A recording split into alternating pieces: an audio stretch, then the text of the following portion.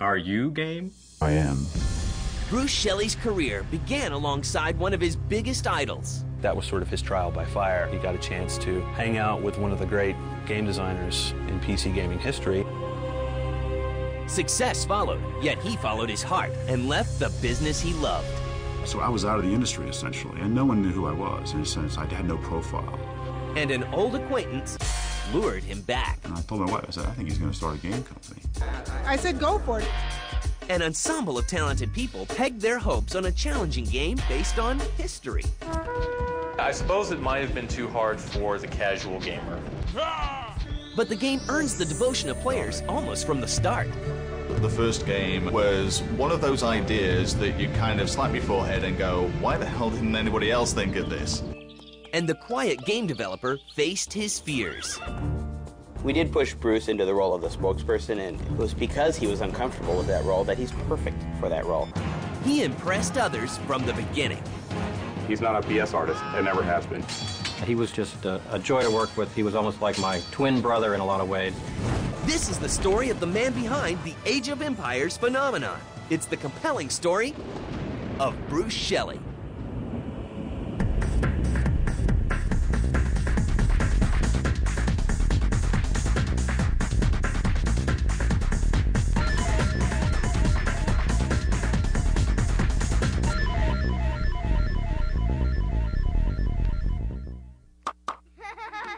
Bruce Shelley, the man who would make and relive history with his innovative video games, began life in a very typical Chicago family. Both my parents were teachers, and my mother was a stay-at-home mom until my middle brother and I were old enough to walk to school on our own. I came out of my childhood really excited about reading and playing games. I remember thinking as a kid that I loved rainy days because all the kids had to do what I wanted to do, which was play games.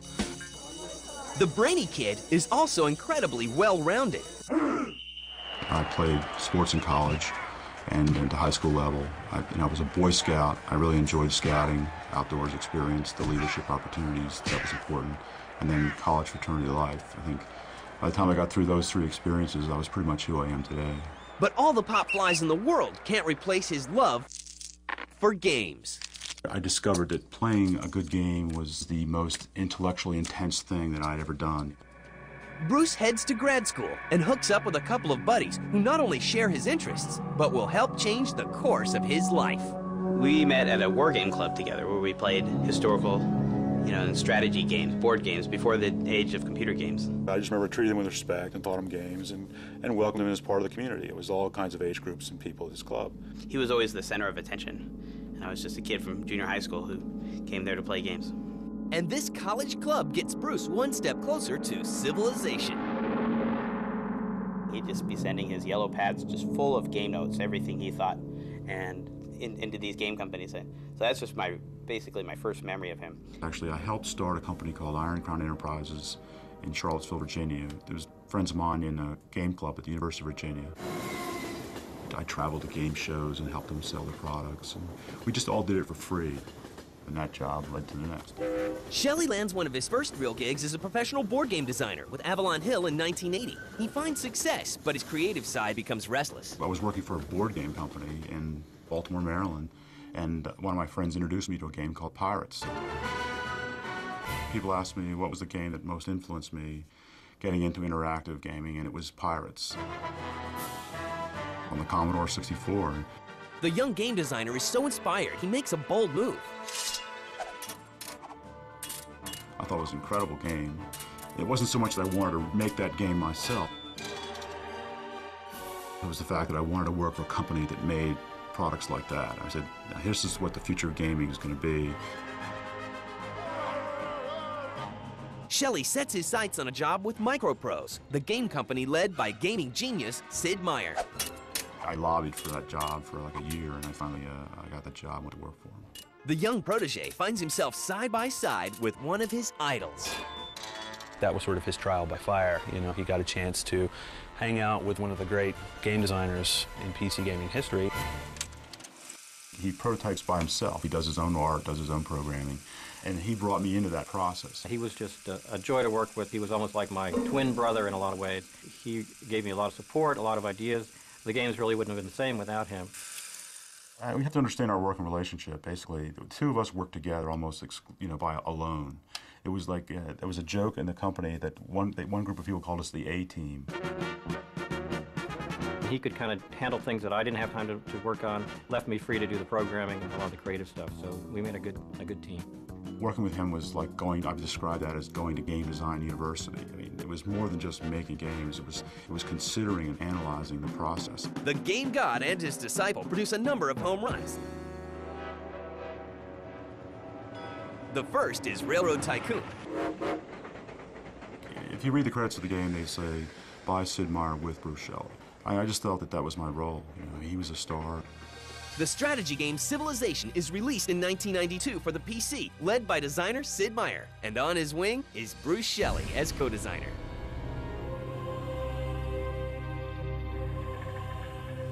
In the game, each player is given 6,000 years to turn a wandering tribe into a technologically developed society.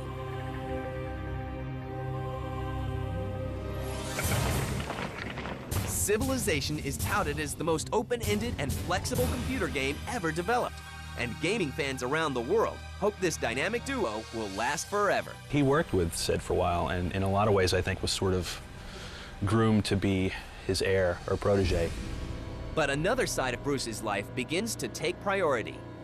That was my wife, was an executive with Citibank, and she made a lot more money than I. Her salary was like 3 times mine, and there was a contraction in the mortgage industry, and she did not want to move back to St. Louis, so she left her job. And we started looking for a new job for her, and it turned out the best opportunity that came for her was in Chicago. And in 1992, Bruce Shelley leaves one first love for another. So we made the decision that I would leave Microprose and go with her to Chicago, and then I would look for something else to do. So he leaves designing behind and tries his hand at writing. I said, I think I could do that. I've written all these 200-page manuals. I think I can write a strategy guide. And the publisher said, this is a great idea. We've never had a real person with game design experience write these books. The game genius finds it hard to hide his intelligence. If the game was a good game, it was a lot of fun. It was interesting to look and see what they've done. Shelley finds himself slipping further away from the business, and later makes a decision that will take him away from the person he loves the most. So I was out of the industry, essentially, and no one knew who I was. I mean, in a sense, I had no profile.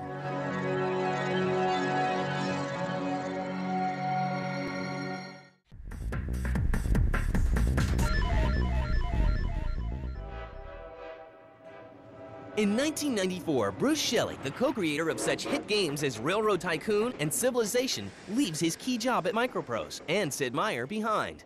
He follows his heart and his wife to a new life.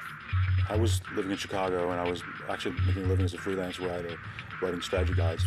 And Tony Goodman is all grown up and ready to play. He had started a business consulting firm in Dallas, never given up the idea of someday having a game company. And he started calling me up when I was in Chicago, and we'd have these 2-hour phone conversations about, well, how do you make computer games? And I told my wife, I said, I think he's going to start a game company.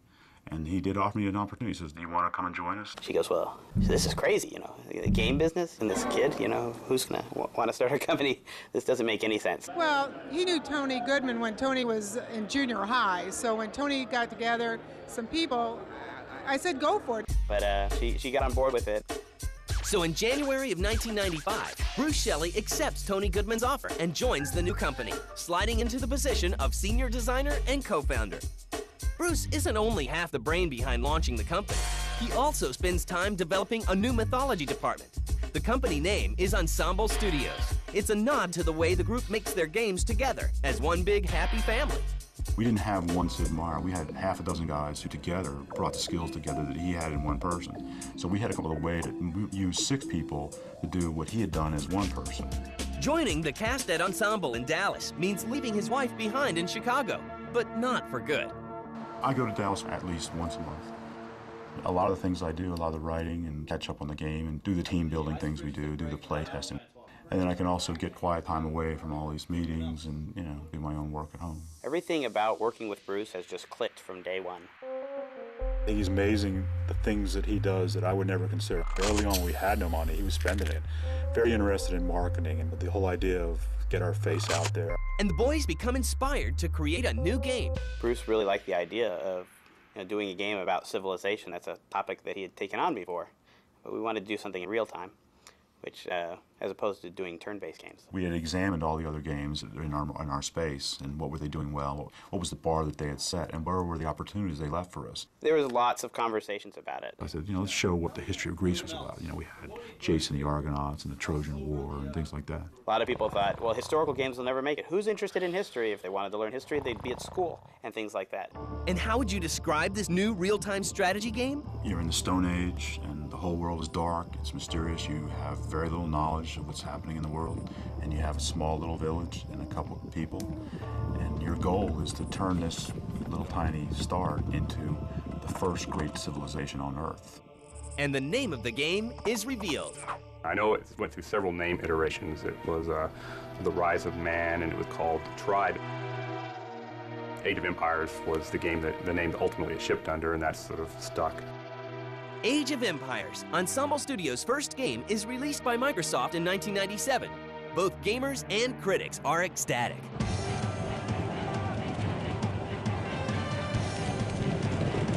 As soon as it went out the door, it just sold and sold. We were real happy. The epic game spans thousands of years, in which the player is the guiding spirit in the evolution of a small Ice Age tribe. He's taken the real-time strategy model that was popularized by Command & Conquer and Warcraft and games of that nature. And I don't want to say he's added a layer of respectability to it, but he's taken it into a more realistic context.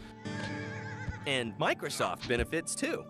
After Age of Empires came out, people started to take Microsoft seriously as a gaming company.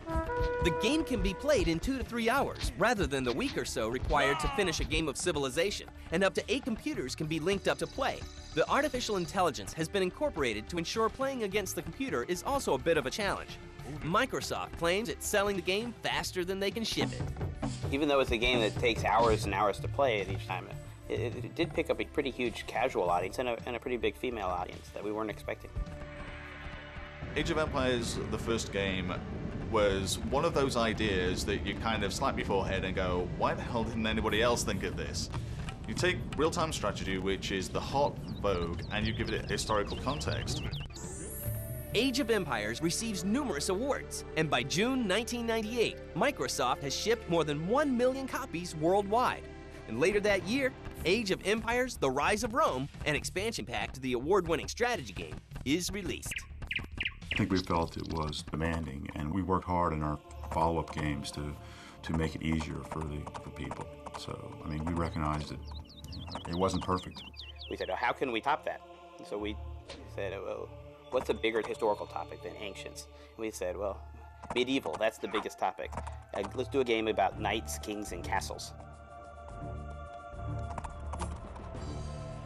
In the fall of 1999, Age of Empires 2: The Age of Kings is released, along with vast improvements from the first game. 2 spans 1,000 years, from the fall of Rome to the Middle Ages. We need a mangonel ram to get through these walls. Look out! A battle rages ahead. Stay back! Bruce rips out the first game's AI engine and rewrites it. And what's the gameplay like in this one? I think Age of Empires 2, The Age of Kings, is as close to perfect as we've ever gotten. I mean, our challenge is to make a game that good again someday. I mean, it all came together in that game. The art was improved significantly. We sort of had less of a Legoland approach, or look to the game in more of a realistic scale and depth. And the crew from Ensemble does it again. The original AoE was a success, but it was actually AoE 2 that became a monster hit. That's where the series really took off. It was then that I first saw the girl. It wasn't an accident that we put a woman in the game, as a character. Her name was Jean. Because, we found out that women liked playing Age. So now there was a hero who was a female, who they could follow the career of this woman in our game. Bonjour, Jean. My colleague and I will escort you to the Chateau of the Dauphin, or else we will die trying. And it wasn't an accident that there was a French character and a German character. They were our 2 biggest international markets. And in the spring of 2001, Microsoft acquires Ensemble Studios. The Microsoft philosophy is really to get the best products in category, and they're not about just getting a huge roster of titles. It's really quality over quantity, And it's sort of cliche, but it's really in practice at Microsoft. And Ensemble is a leader in the RTS category. By the end of 2000, Age of Empires 2, The Age of Kings, is #1 on the holiday sales charts worldwide. And the expansion pack, Age of Conquerors, is also flying off shelves. But it's what Bruce Shelley and the group at Ensemble decide to do next that stuns fans.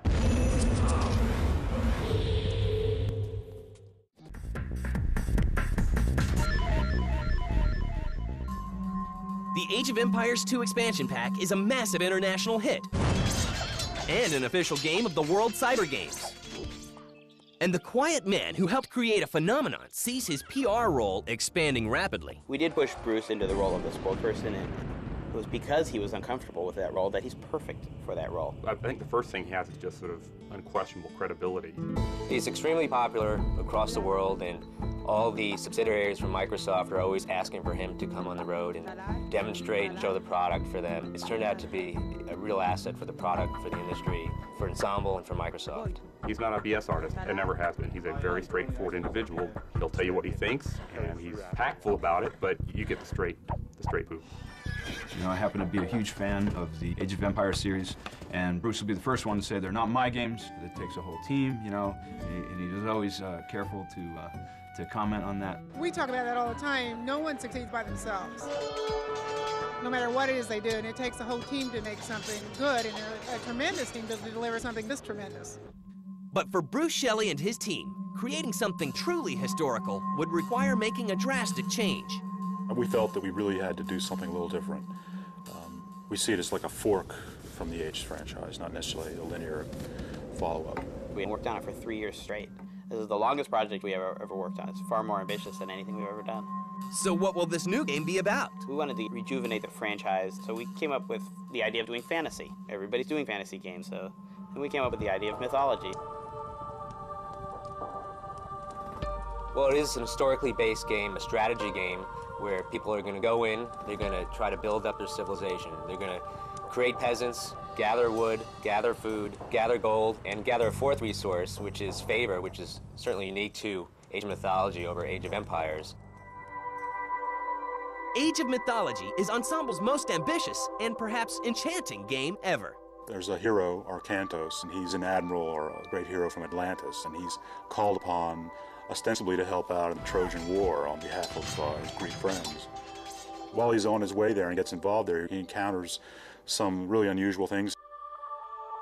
The gods in the game have certain god powers like earthquakes and tornadoes and meteor strikes. And those are very offensive weapons. There are also defensive ones or economical ones like rain. And based on your civilization, you'll also have access to different mythological creatures. Mythology is part of the human experience. It's not that great a departure from what we've done in the past. It's not completely historical, as closely historical as this other stuff we had. But I think 1,000 years ago, people believed these gods were real. Behind the magic is something computer-driven, a new heavy-duty 3D engine. Unofficially, the work on the 3D engine began about 5 years ago. A 3D engine is the centerpiece. It's the piece of technology that allows the game to run. In Mythology, we took advantage of the 3D technology with our dramatic god powers, tornadoes and earthquakes. Impossible to do in a 2D game, but really cool looking and dramatic in 3D.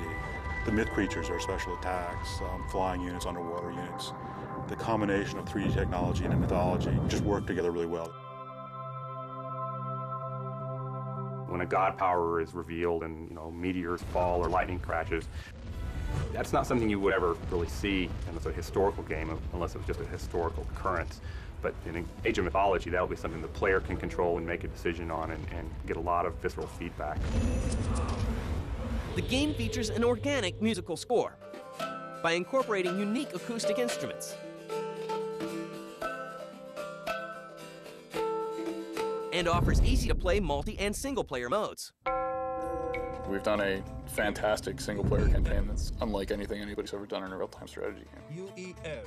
And for some fans of Age of Empires, it may feel somewhat familiar. If you're a fan of Age of Empires, you're going to love this game because it builds on everything that made the other Age games terrific. intuitive gameplay, attention to detail, historical flavor. Plus now you have the addition of these mythological creatures and god powers. And easier gameplay for all levels of players. It's a new game and it's really great to play. It's got something for everybody. It really does. It's easy to pick up, it's easy to learn. You get to see some really cool things. I mean, you don't often get a chance to drop a meteor on someone. In the fall of 2002, the game launches with a gala premiere.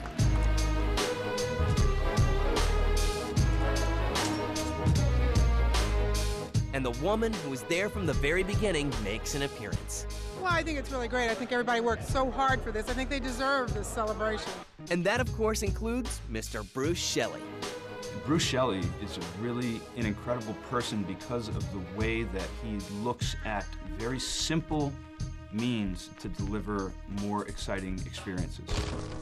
He approaches games as a gamer. He plays a lot of games, and so he's able to sort of relate to the gamer on a level that I think some game designers can't. Bruce Shelley's the kind of individual who wants to, just wake up every day and say, what can I do today to be the best person for this company? Bruce is your best friend, basically. He's someone who's supportive, who doesn't have a negative thing to say. He commands the respect of his peers, and it has earned it. Bruce accomplished anything that he tries. I've been able to do the kind of thing I've loved to do my whole life, and it's turned into a really good thing.